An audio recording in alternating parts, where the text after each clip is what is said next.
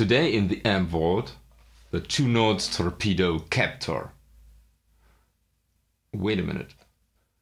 That's no amp actually. Great.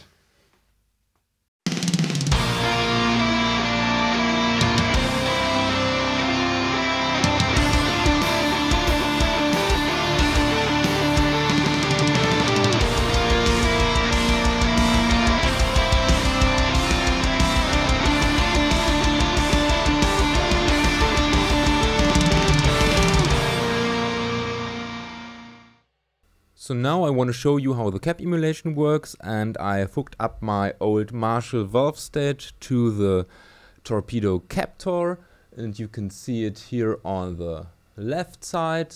It's no cap emulation activated, and on the right side is the straight signal through my XFX, so I can compare the cap emulation with my favorite caps of the XFX. Anyways, the total clean signal is even on the volume, at least as even as I could. Can maybe turn this a bit up, yeah. And we have here, it's way flatter than on the XFX. Don't know if this is the captor or if this is the valve state. Well, we have to see. So now let's activate the cap on the XFX. It's my go-to IR. It's I think it's an angle 4x12 with a Celestion V30 and a Shure SM75. I use it almost exclusively on everything you hear on my channel. And now let's activate the guitar emulation on the captor.